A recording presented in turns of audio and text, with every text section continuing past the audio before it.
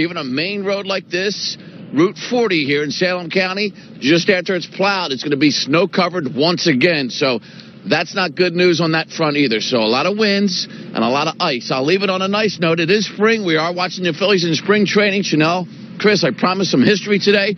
We're in Woodstown. Only one Philly born and raised in Woodstown. That would be Hildreth Milton Flitcraft, known as Hilly Flitcraft. He only had one summer with the Phillies. There goes a couple of plows demonstrating what I said. What I said, hitting us. All right, there you go. Here comes another one.